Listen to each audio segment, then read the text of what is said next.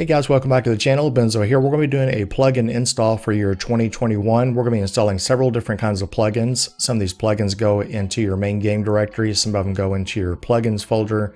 Some of them go into a different folder. So I'm going to walk you through this step by step. These are going to be timestamped below, so be sure to look out for that. Where we're going to be installing everything that you see on the screen right there. It's a lot of different plugins. So let's go ahead and get into today's video. Let's go. Okay, let's head over to ScriptHook website. We're going to go ahead and download a file back over there. We're going to get this onto our desktop. Okay, let's hop over to Bajojo's website. I'll be sure to leave a link for you down in the description. Also, it's important to note he does have a Discord here. If you're having any problems with his plugins, you can always pop into his Discord. And then also, if you care to donate, even if it's like $1, I'm sure he would appreciate that. We're going to be downloading Stop The Ped, Ultimate Backup, Compulite, Speed Radar Lite, ALPR Lite, and then Simple Callouts. I chose to do simple callouts because we need to have at least one callout pack, and I'm going to show you how to install that today. But we're going to go ahead and click on this one right here. I'm not going to do this for every one of them. You're going to come down to the very bottom, and you're going to click on this little arrow right there. You can also click on these links as well. So we're going to get every one of these onto our desktop. Okay, next up is player location display. That gives you the address down at the bottom left of your screen. Pretty cool. We're going to download this from Lt.Caine, and we're going to click right there. Agree and download, and get this onto our desktop. Okay, next up is Spotlight by Alex Wire. We're going to go ahead and download this as well. Okay, next up is License Plate Randomizer. You can get rid of that 46EEK572 by PNW Parks fan. We're going to go ahead and download this and get this onto our desktop as well. Okay, we have several downloads onto our desktop right now, and obviously you have to have LSPDFR installed. If you need to learn how to install LSPDFR, I already made a video on that. I'll be sure to link that below down in the description as well. But we need to find our main game directory, and I'm sure most of you guys probably already know how to get there. But just in case you don't, I'm going to go ahead and list 3 of the most common pathways that you'll find when you first install GTA 5. You probably already know how to do this. This is the Steam pathway. This is the retail pathway. That's where you download it from Rockstar. And then the bottom one is the Epic Games users pathway. So we're going to go ahead and install ScriptHook first, pretty easy. We're going to pull up our main game directory. I have mine pinned to the taskbar. And then we're going to go ahead and get in a habit when you do this is take the actual folder, move it onto your desktop. I'm not going to do this or explain this with every single one of these because it gets very redundant. So we're going to open up the bin folder, and we're going to take Input 8 and ScriptHook, and we're going to move it right into our main game directory like this. If you're upgrading your ScriptHook, if it's a new upgrade, go ahead and replace the files. Okay, next up is Player Location Display, otherwise known as PLD. Now you need to have ScriptHook in order for Player Location Display to work. That is one of the reasons why we installed that.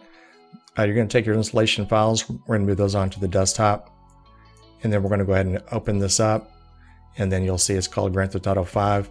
Now, the reason why it's called that, it goes right into your main game directory. It doesn't go in any folder, it goes straight into your main game directory. You're going to take these 2 files, and also be aware that you may not have a logo that looks like Rockstar. That's just the way that one of my files had opened a long time ago, and it just kind of defaults to that.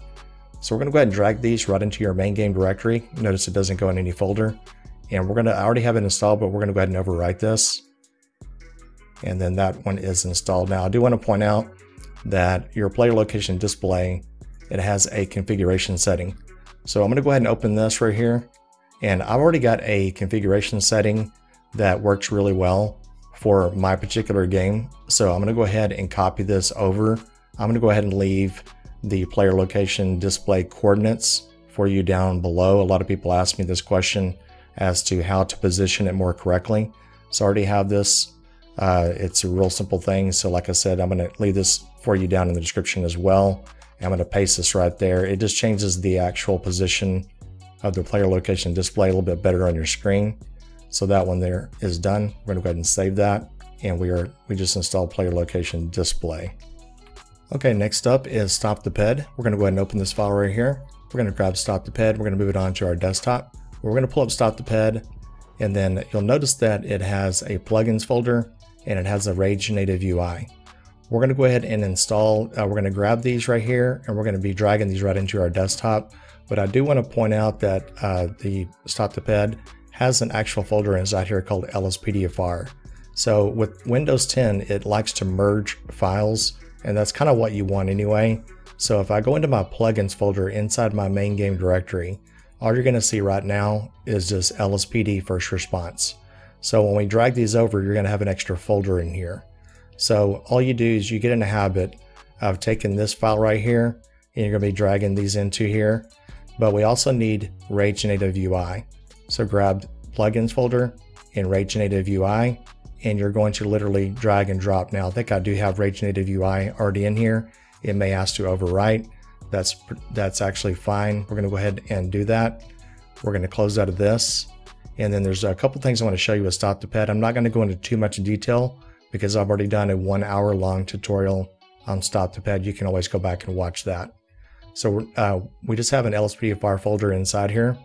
If you dive deeper, you're going to see a few files right here. Don't let this worry you. You didn't install Play Smart Radio, and you did not install Vocal Dispatch. These are just files over here to show you that it's compatible with that. So what we can do is we're going to go into Stop The Ped configuration setting first. We're going to just change a couple of things. We're going to drag this back over here. And so you can kind of see the actual menu keys and things like that. I'm probably not going to change really anything, but you can kind of come in here and actually look at things that you can change. Okay, there's one more little step that I want to show you with Stop The Ped that gets very annoying whenever you make a traffic stop. You'll have overlapping menus. A lot of people ask this question, and you can see right there on the screen what that looks like. It's extremely annoying, so this is how you fix that. You go to your main game directory, and you go into LSPDFR. It's a small lowercase folder right there. You double click that. You go to keys. That's a configuration file. You double click this. It should open in Notepad. And you want to go down to where it says traffic stop interact. If it's defaults to E, make sure you change that to none. Make sure it looks just like that. That way you don't get those overlapping menus. We're going to get back to our main game directory, and then we're going to continue with the actual plugin installs. Next up is Ultimate Backup. We're going to open this particular folder right here for Ultimate Backup. I'm only choosing these because I use these all the time in all my videos and streams.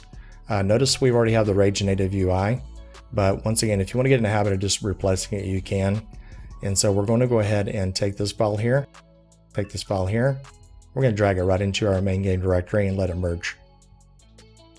We're going to go into our plugins folder, and then you'll have an LSPDFR folder in all caps. We're going to go in here, and then you have an Ultimate Backup folder, and then you have a DLL, and you have a configuration file. Let's go ahead and go to the configuration file real fast because I do want to show you something that's super important with Ultimate Backup. Your toggle key to get to Ultimate Backup is defaulted to B. That is the same key that LSPDFR uses. Make sure you change that to a different key. I found that the capital O and the capital K work pretty well.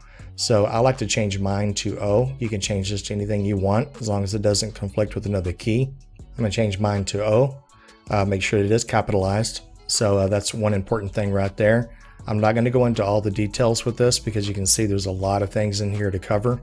But just realize that that is the one thing I definitely wanted to cover, is that you need to change this to a different key besides the B key. Okay, we're going to install ALPR Lite. This is a plate recognition system. It's pretty cool.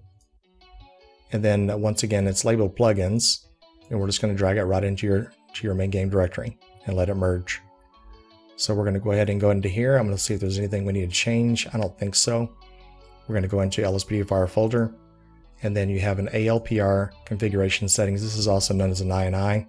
When you open this up, the toggle key is F8. Now that particular key conflicts with my other keys that I have, so I'm going to change mine to F10. Now you can change that to any key you want. Just realize that make sure you keep a note of that.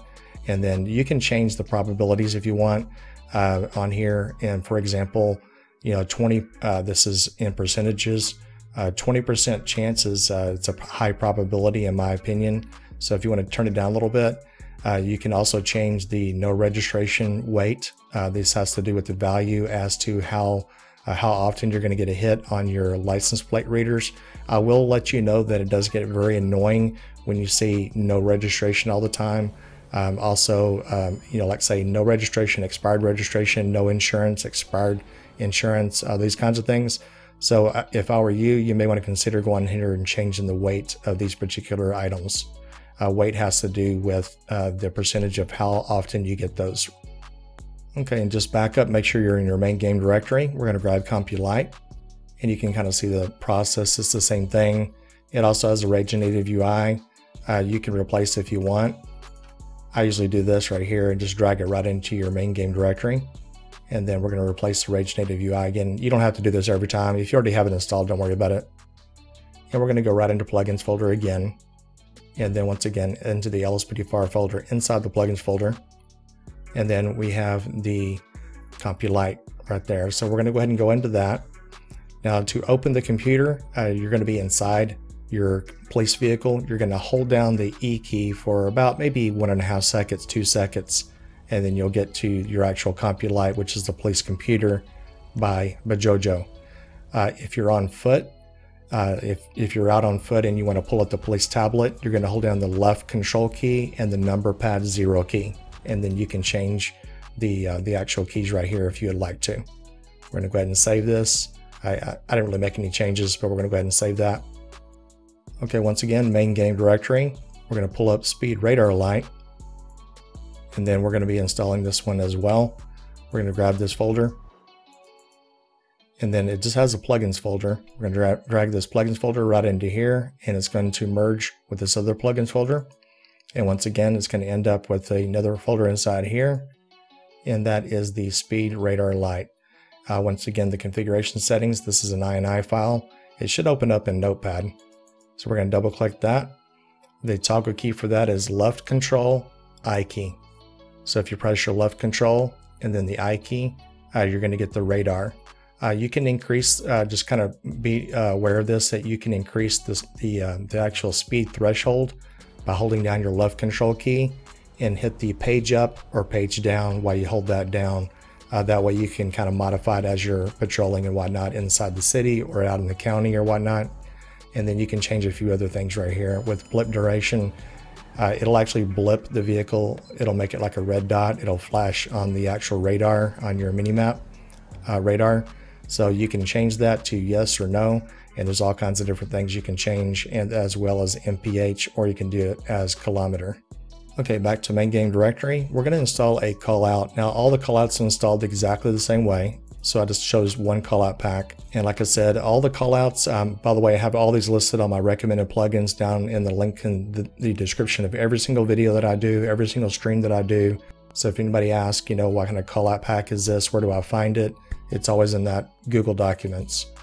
So we're going to pull up simple callouts. Now notice that this has an LSPDFR folder, and then you also have an LSPDFR folder in your main game directory.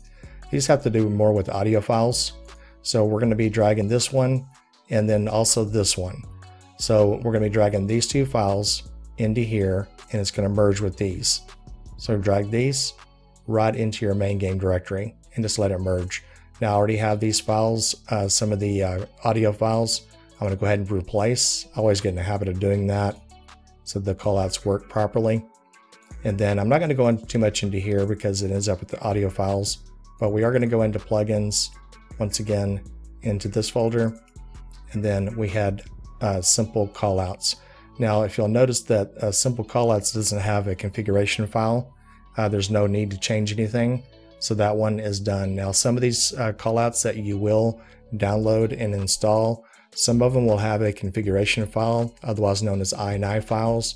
You can actually click on that and you can disable or enable certain callouts that you get. This particular callout pack doesn't have that ability, so we're not going to worry about it. Okay, last but not least, we have two other installation files right here. Now I chose these to do last because they're installed a special way. So license plate randomizer and then spotlight. So license plate randomizer is one of those special kind of plugins that gets loaded with Rage plugin hook, meaning that you have to tell Rage plugin hook to load it. Same way with spotlight. So the actual user or the person that modded this particular file for license plate randomizer, he doesn't give you a lot of detailed description on where to install it. He does in his description on the LSPDFR.com site, but I'm going to show you how to do it real fast. So if you look at your plugins folder inside your main game directory, once again, it's going to look sort of something like this. it needs to go straight into here, not into this folder. So we're going to grab License Plate Randomizer, drag it right into there, and then that one is installed. We're going to do the same thing with Spotlight. We're going to pull up Spotlight, and then it has two files that you need. You need a folder called Spotlight Resources, and you need Spotlight DLL.